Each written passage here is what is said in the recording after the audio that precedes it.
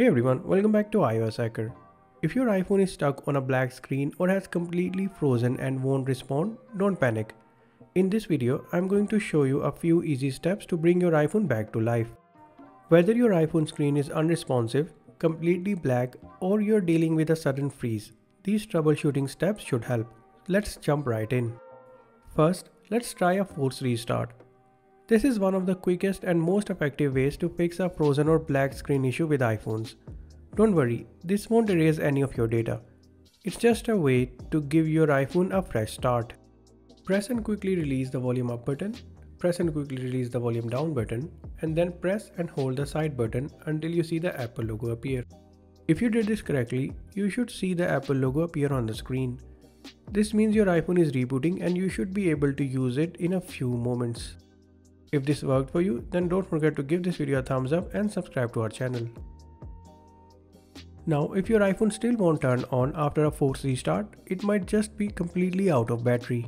This can sometimes happen if your battery drains too quickly or if there was a sudden software crash. In this case, you should plug in your iPhone into a working charger and let it charge for at least 1 hour. If you see the low battery icon, just be patient and let it charge. If there's no response at all, try a different charging cable and power adapter, just in case there's an issue with your accessories. Sometimes an iPhone can appear completely dead when it's actually just out of power.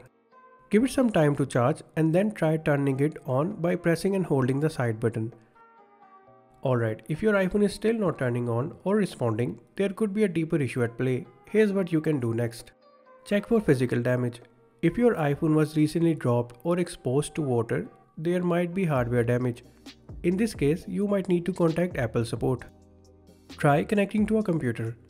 Plug your iPhone into a Mac or PC and open Finder on Mac or iTunes on Windows. If your phone is detected, you may need to update or restore your device using your computer. If nothing works, your best bet is to contact Apple support or visit an Apple store for further assistance. And if you have any issues, drop them in the comments below. I will be happy to help. Thanks for watching and I will catch you in our next video.